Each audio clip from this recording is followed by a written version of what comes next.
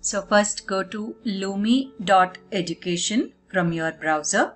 Here I am using Chrome browser. I typed lumi.education. This is the Lumi website. I click on download, the second tab, and I have three options: Windows, Mac and Linux.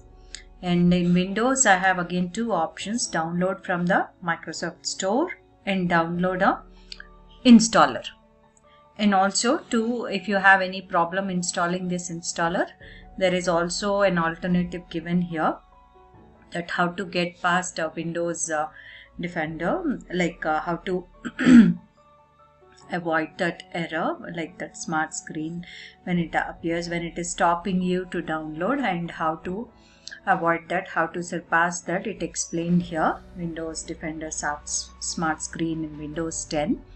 You can see, you can read this article, and if it is applicable to you, you can follow. So it well explained with a screenshot and all options. Usually it is not really required, but if it requires, please read this also carefully if it is required. Otherwise we can just go back, and we can click on, if you have a proper Microsoft Windows operating system installed on your system, and then click the download from the App Store, and then you will see the screen here. Please check system requirements, okay, operating system, and then what exactly required. Please check the system requirements and click on get option. This is a free application. Click on open Microsoft Store. So this is how various applications are installed in your latest Windows machine, and it will ask you to get this application. You click on get. If you are not signed in yet on your machine, you have to sign in with your Windows password and user ID and a password, and then click your enter password option, and then give your password for the username that you are using this Microsoft Windows for. If you are not aware of this, if you don't know whether this operating system is original or not, please consult your IT person, or if you know your Microsoft account username and a password, please give a password. Otherwise, what you can do is you can come to lumi.education, click on Windows, and then click on download installer exe.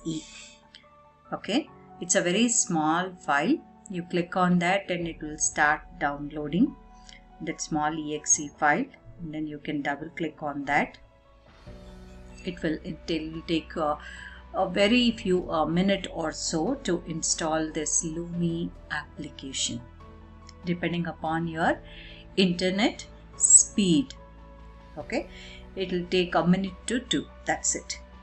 And once it installs, you will see a blinking button on your taskbar when this Lumi application is installed. See, that is blinking on the taskbar. I'll click on that application window.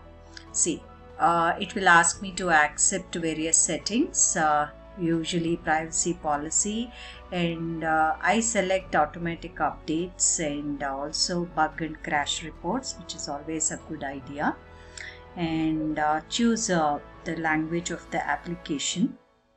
It's better always be English, and then you click on accept all. And now this is the Lumi application interface. We will see how to use H5P editor.